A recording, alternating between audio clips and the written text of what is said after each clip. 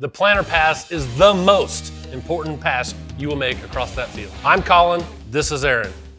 Planting early within reason, guys. We're not talking about February, March. Planting at the right depth, at the right seeding rates can get that seed off to a good start. Planting date and depth are one of the easiest to apply and by far the least expensive input decision we farmers make each year.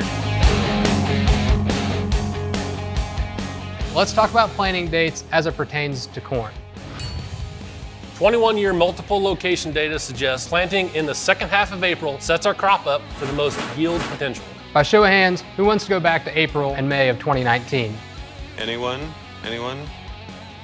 I didn't think so. This is an actual picture from 2019 of us trying to plant PFR plots that year. Lots of corn got planted in June that year, and outside of slightly higher moistures, many areas pulled off average to above average yields. But is this the rule or the exception? Anyone?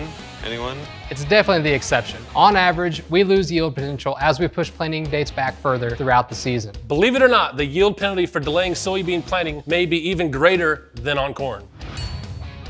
24-year multi-location data shows that the yield penalty for delaying soybean planting follows the same trends as we see in corn. That second half of April is going to be our ideal time, and we lose potential from there. Early soybean planting is a critical factor in driving soybean yields. I know you may be thinking, hold up, I've had plenty of good soybean yields planted in May and June. Heck, I've even had some pretty good double crops planted in July. But soybean yields correlate to nodes per acre and not necessarily plants per acre. The sooner we get those beans in, the more time they can spend in that vegetative growth stage before flowering. This allows for more node growth, which increases pods per plant and increases yields come harvest time. There's a good chance that some of you could cut back on soybean seeding populations and get the same yields while buying less seed. Now, I know you're probably saying, that sounds a little strange coming from a seed company, but the proof is in the pudding. Not really in the pudding. Where did you get that? Lunch. PFR data shows that every population planted early beats any population planted late. How is that? Think back to what we said about maximizing nodes. If we can increase spacing between plants in the row by dropping pops and get them in that vegetative stage longer, we increase nodes per plant. Keep in mind, we still need to be following recommendations on increasing seeding rates as we get later in the year. We have less time to create nodes, so we need more plants to maintain those nodes per acre. Let's talk about planting depth. Historical data shows us that planting depth differences can range as high as 20 bushels in corn and 6 bushels in beans. With today's prices, I mean, you're looking at $80 to $100 decision per acre right there. Consistent moisture and temperature should be the two biggest driving factors determining planting depth. Comparing depth to your first and second knuckle, that's not the best way to go about it. Following consistent moisture and consistent temperature, that applies no matter where you're farming. In fact, let's give Brandon a call down in Kentucky and get his input on this. Hey Brandon, what's up? What's up, dude? Much, how are you? Oh, not too bad. Couple quick questions for you. We're here talking about planting date. What's the time frame on you, Tennessee, Delta area, thinking about planting? Yeah, the guys in the Delta, Tennessee area, they could probably start planting around March 14th. Anytime after that, I'd say they're good to go.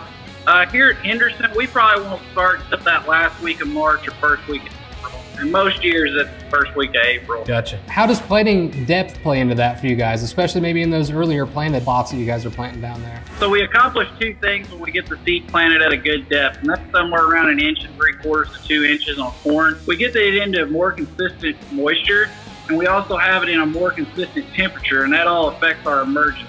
Our goal is to try to get as many plants up in that first 24 hours as we possibly can. And by getting it into good moisture and good consistent temperatures, we'll get as even an emergence as possible. Well, thanks. That's all we needed. Just ask a couple questions, reiterate a few things for us. We appreciate it. We'll let you go and enjoy the rest of your day. Yep, thank you. you. Bud. See ya. you. Bye. To wrap things up, here's some final considerations to make when planting early. Consistent moisture and temperature, heavy rain, sidewall compaction. We all know we plant in a little bit of adverse conditions. Crusting, late spring frost, or even snow. We had a little bit of experience with that last April, didn't we? We sure did. A lot of those sound like negatives though, so surely there's some positives getting out there and planting early, right? We can look forward to earlier pollination, shorter plant height, increased harvestability out there in the field, reduced lodging, increased nodes and soybeans like we talked about. We can reduce our drying costs, getting that corn dried down a little bit more before we get in there and harvest it. More GDUs available to those plants for growth throughout the season. And also, my favorite, earlier harvest potential. It means we can get done sooner, we can enjoy our winter vacations that much sooner. I love going to the beach. Thanks for watching, guys. We hope you guys got a little bit of information out of this video. We'll see you on the next video. Let's do it again. I'm gonna run out of pudding. or full. Okay. Is it good? Yeah, it is actually pretty good. Okay.